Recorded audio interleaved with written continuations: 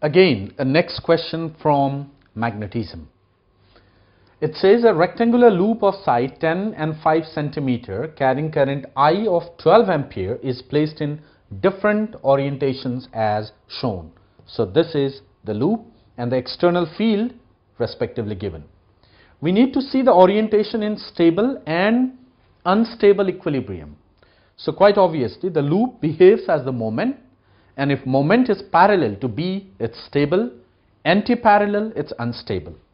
So there is no question of talking about stable or unstable equilibrium in this and this, because there moment vector is perpendicular to B vector.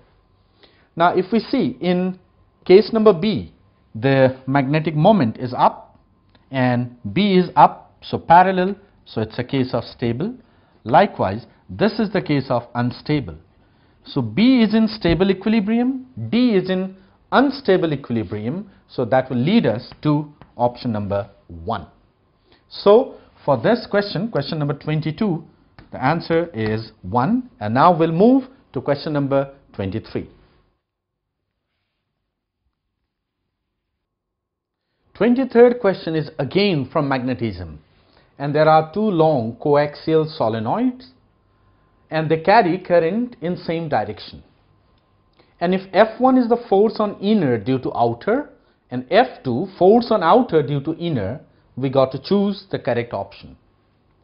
First of all, F2 would be 0. That's a very easy conclusion, because force on outer due to inner, the field due to inner solenoid would be 0 outside. So if there is no external field, the outer solenoid will experience 0 force.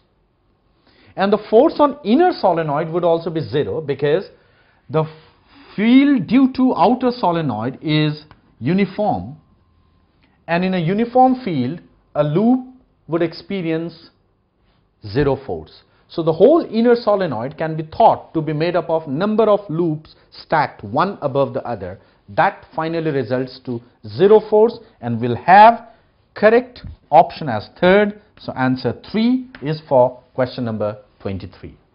Let's move to question number 24.